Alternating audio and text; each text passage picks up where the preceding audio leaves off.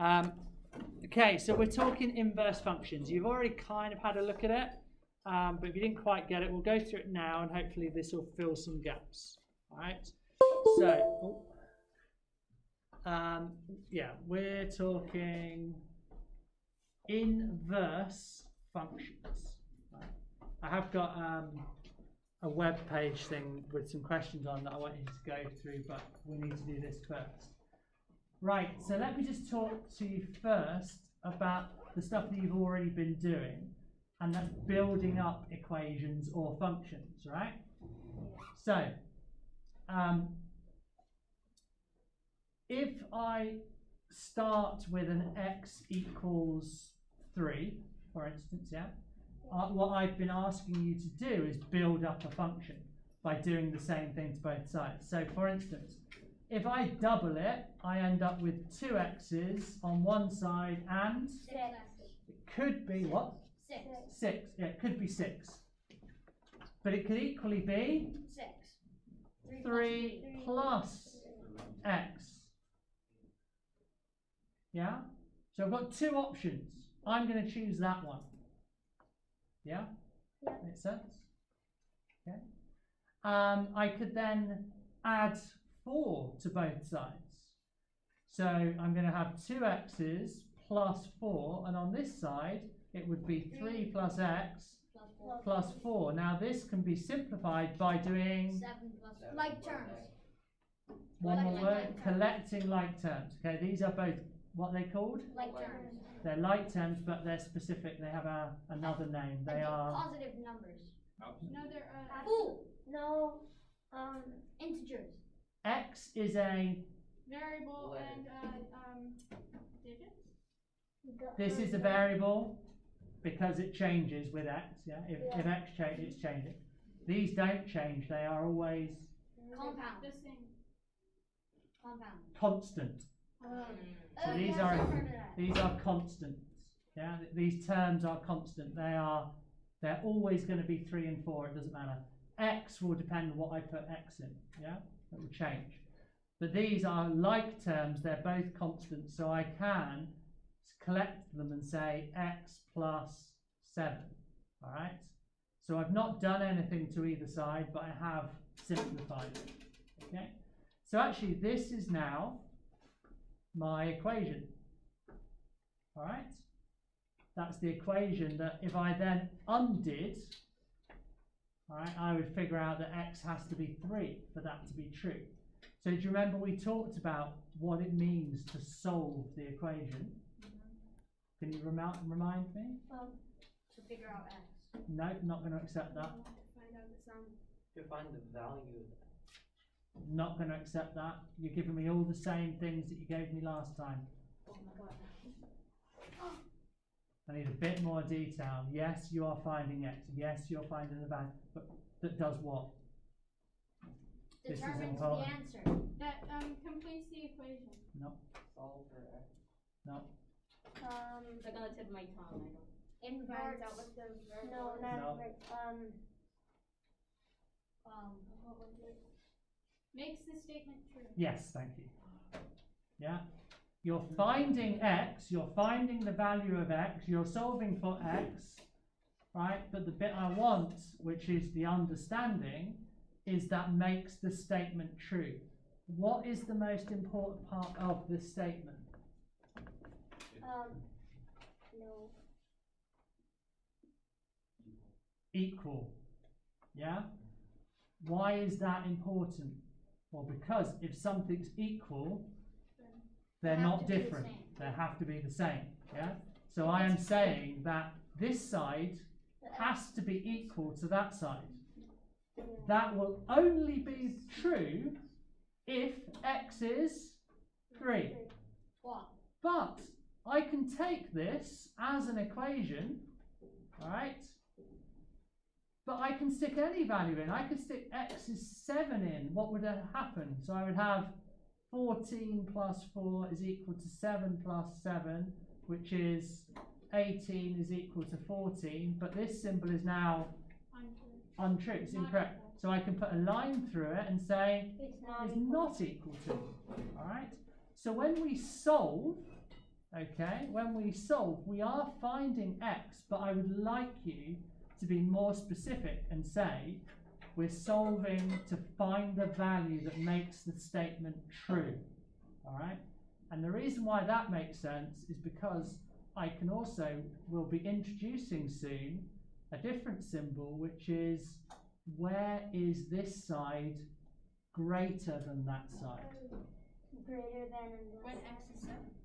So that's Well, true. that's that is one option. True. That's true. Are there any other options? Yes. When x is 5 or 6, or when x is greater than 4. So when x is actually greater than 4. 3. Oh. Oh, sorry. He meant 4 greater. The reason why it's not 4 is because 3.1 also works, right? Yeah. We're not just dealing with integers, alright? So it'd be greater than 3. So 7 works, but these are called inequalities, okay? Not equal to, or they can be equal to as well, but you get the difference. Right, let's take you back, because we've not quite done it yet. Inverse function. So this process here of building up an equation, well, I'm going to simplify that a little bit too. Well, let's say we have y equals 2x plus 3. Okay. So again, I'm going to ask this, but I don't want you to shout out answers immediately. I want you to take a moment to think, right? What does that mean? Okay?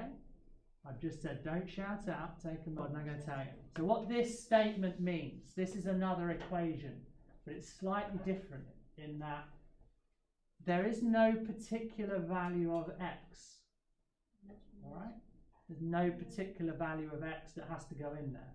So what this is telling me, same thing, you're happy with equals on either end, yeah? Yeah. Because it makes sense now. If we think equals is super important, it doesn't matter which side it is, right? Yeah. Think of it of balance, it doesn't matter which side you put the apple in the bag, it's still The same. balancing out.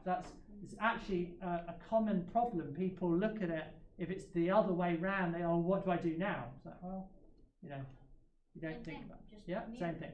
So what does this mean? Well, this means if I take a value for x, any value I like, right?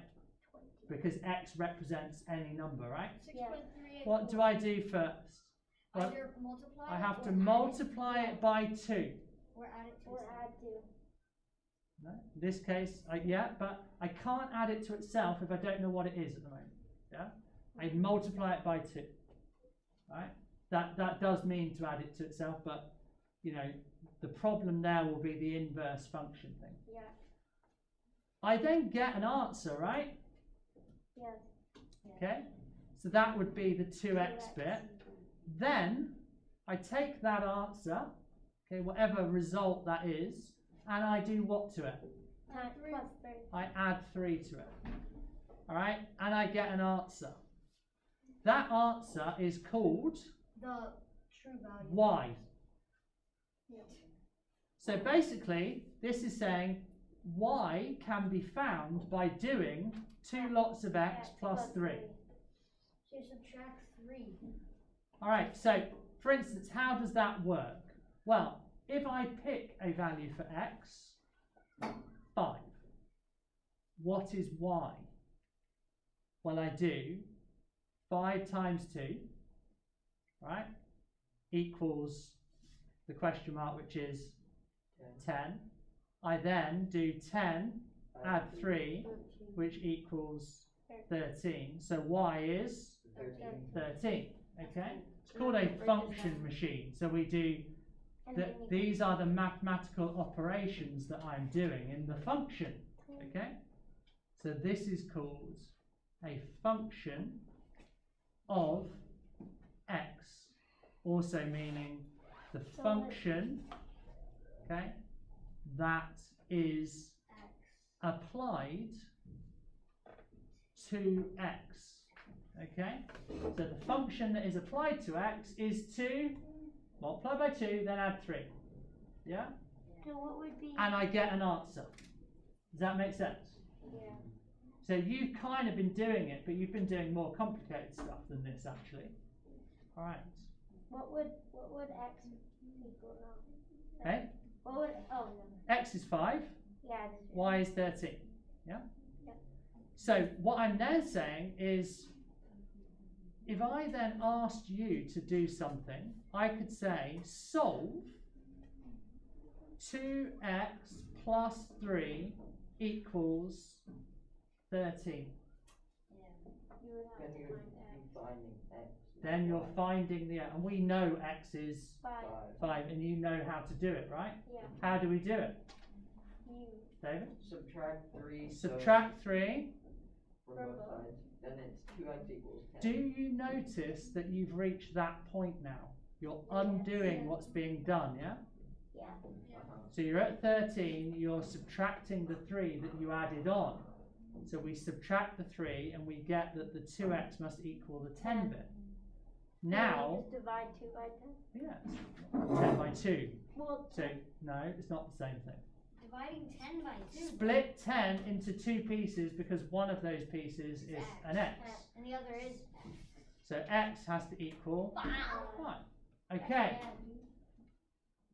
what you have just done is applied the inverse function.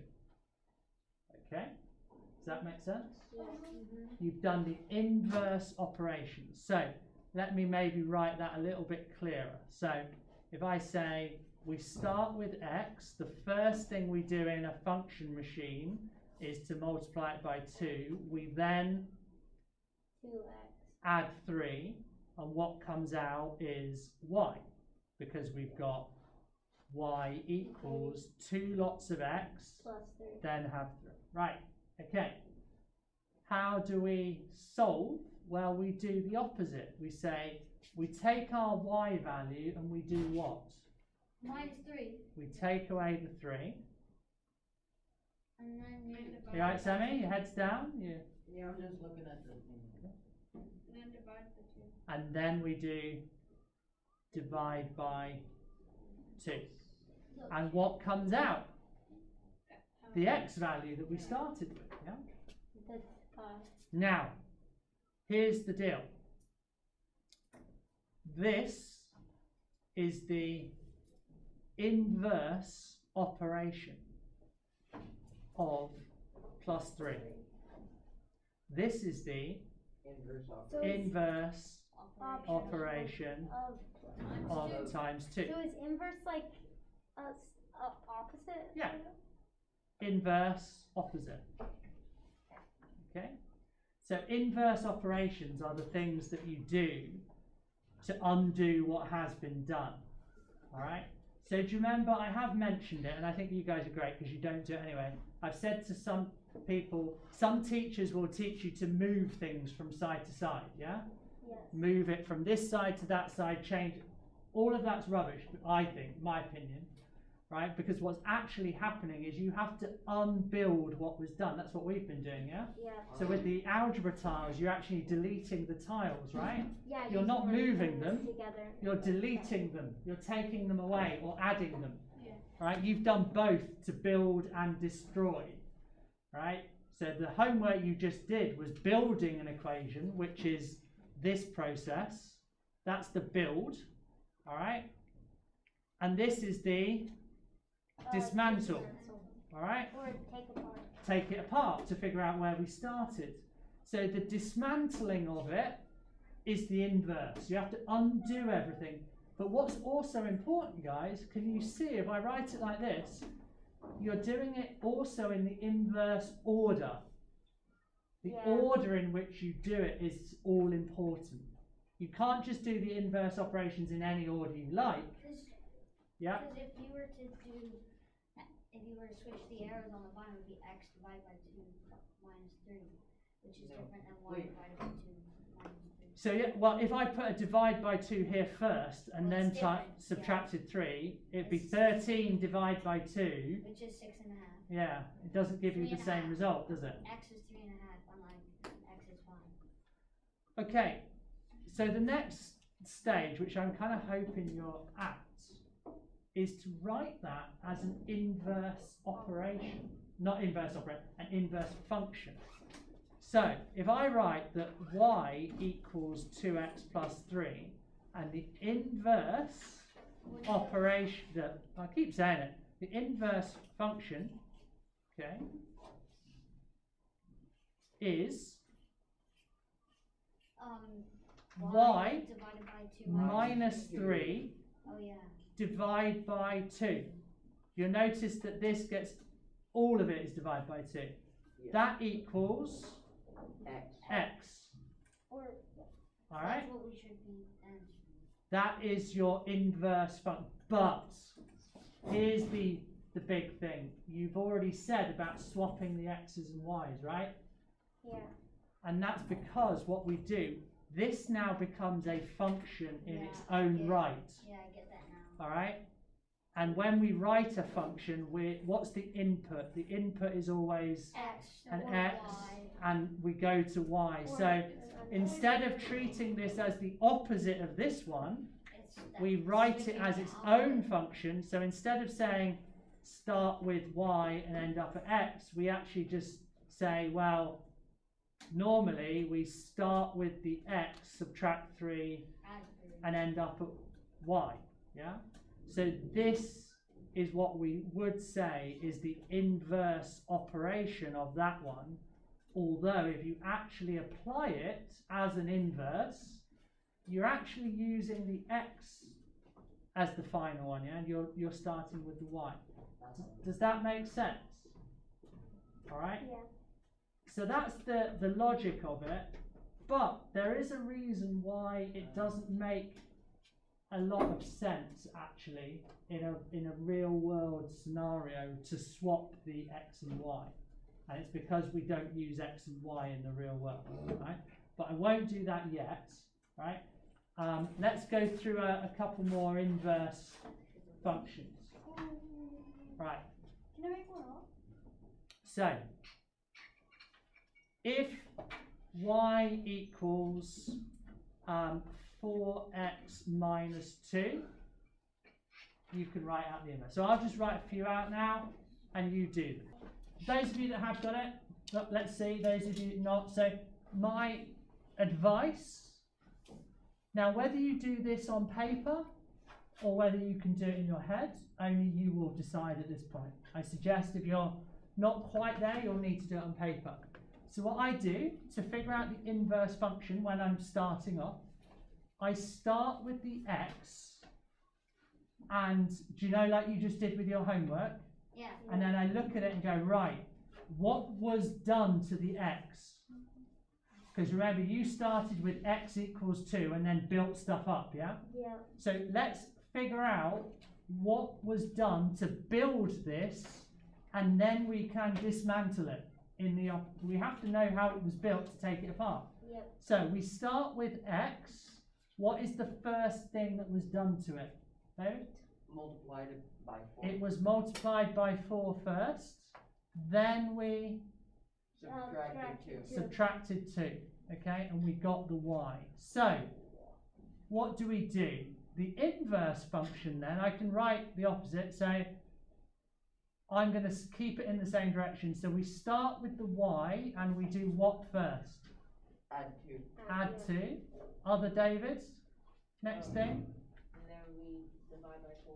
Divide by 4, and we end up back at x. Yeah. So this is the destroying of it. So Now we have to write that though X equals using, instead of y, x, and instead of x, y. So we say y equals, and we write it, build it, but this way. X has what done to it first? divided. No. add 2, We Yeah. add 2 to it first, and then divide everything by 4. then we divide everything by 4. And there's your inverse function. So that's it. That's it. Oh. Okay. We don't that doesn't find out what y or x. No, it won't. No, we don't have We to. just have to There, find there the is no inverse x and y. I've not told you what they are. This now, if I tell you what x is, you could work out what y is. Yeah. Wait. If for this one, if I then told you what the y was, you could work out the x. That's what the inverse function. But we have, this is like you remember I said algebra was our mathematical way of communicating what we want to do Yeah. before we actually have to do it? And So there are no numbers to go in there yet. So all I'm saying is, this is the function that will undo the other function. Yeah? yeah, and I have a question. Would this be right? Because you.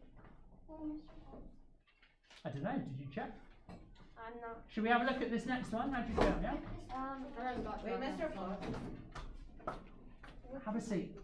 I'll come in round in a bit. I haven't got to it. I'm still trying to fix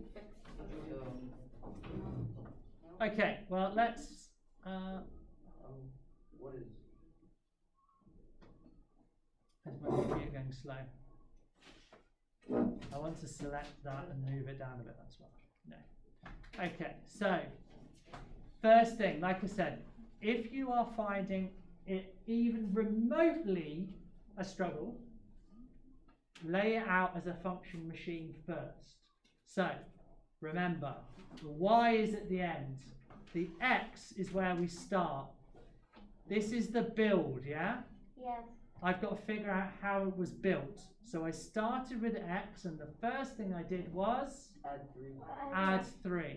And then How divide do I by know 2. it was add 3 and not divide by 2, David? Because it's dividing everything by 2. Okay, good. Because the line goes under everything, I have to have added 3 first. And this is the important thing, we have to get those in the right order, otherwise we'll get the wrong answer at the end. So we add 3 first, and then we So, divide by 2. And what comes out? Y. Why? Y. Okay, so what we do then, we have to figure out how we can unbuild it. So this time, look, I'll just put a Y, and I always work the other way because that's what we're doing, right? Yeah. Yeah. I'm not going to change, my arrows are going the opposite way. Now if you like, instead of writing it over here, I can write it under. And just say, right, what's the first thing I do to unbuild it, Sammy? Times it by Multiply by. Sammy, your voice travels and it's not the same. Rude. Sammy, what do we do first? Times by 2. Good. So we have to undo this divide by 2 first, so we times by 2. Okay? Oh, what's happening? Aaliyah, I've done the times by 2. What would I do next? Subtract 3. Subtract 3. Good. That would come out. Now it's up to you. So I can change the x and the y now, or we can do it afterwards. Which do you prefer? after. After? Okay. So let's take this one and rewrite it. Okay. So we're going to start with the y. Right? What do we do to the y? Times it by 2. How do I write that correctly? Just put a 2 Two next Y. to it. So 2 y's. No, I missed. Yeah? Then I subtract 3. Is this B? Yeah. Yeah? Right? And the answer I get is Y. x. Right? Because I've done it this way. But do we put like Right? So then, up to you how you do that, but if I then delete the y and the x and write them the other way round, I get Y. 2x minus 3 is equal to 1. Now, do you notice, because of the way I do it, my inverse has got the y on the right side, my function, my build, has got the y on the left side. Does that matter?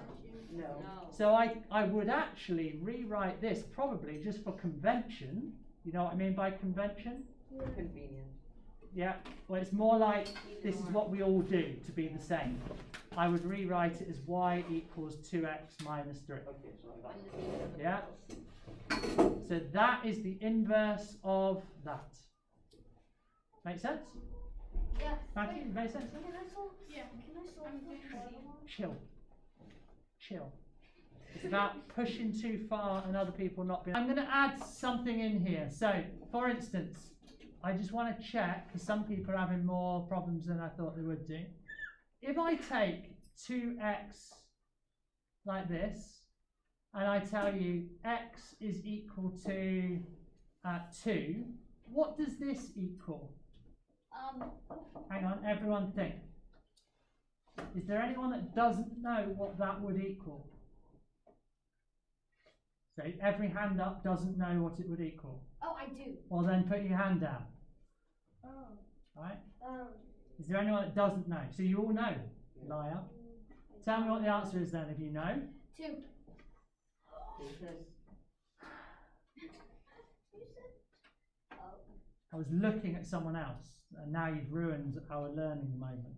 You could have just said it was wrong. Then you exhale into the other But then, you know. But then if Sammy gets it right, then Yeah. I was right.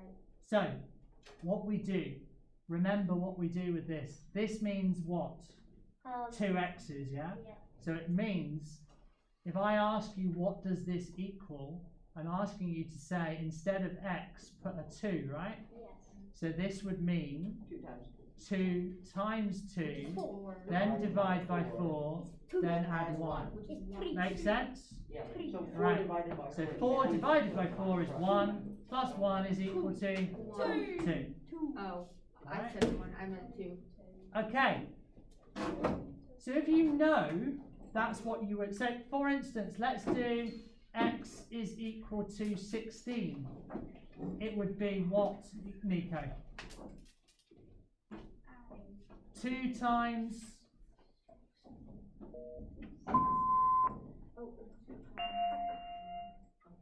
2 times 16, then divide by 4. 4, then add 1, and I would get an answer. So 2 times 16 is 32, Divided by 4. 4, 8, Oh, 9, shoot. 9. I messed up. 9. Yeah. Alright? Okay. So basically what 2 we're times doing, 16. Tristan, what we're doing is we're looking at this and we're saying, right, what are the things that got done to the 16, yeah? Well, the first thing I had to Multiply it. double it. So that's what this bit says. So I start with x, I times 2. What was the next thing I did? Divide by 4. Alright. Then I added 1. And what was the answer? Well, in this case it was 9. But it would be But one. normally it will be Y. y. Okay, whatever it is. Okay. So now, the inverse is what I would do if I said to you, well, 2x plus divide by 4 plus 1 is equal to 23. What was my x? Alright? I'm not asking for the answer. Let's figure out what the inverse would be. So, what I would do is I would start with the 23, but in this case I'm just going to start with the y. What would I do first to the 23? Subtract 4. Subtract the 1, then Times 4. times it by 4, then divide by 2, and I would get. X. So how do I rewrite that? Well, I would rewrite it like this. Y Start with y, then write what does y minus 1 look like? Well, it looks like y subtract 1. Then, and here's the problem, a couple of you with your spelling, is multiply all of that by 4. So we have to brackets and 4 on the front, not on the back. All of that has to be divided by 2. and I get the answer. X. And to finish off, I would get rid of the y, get rid of the x, And switch them switch them around. Yeah. Okay, so There's my inverse. I was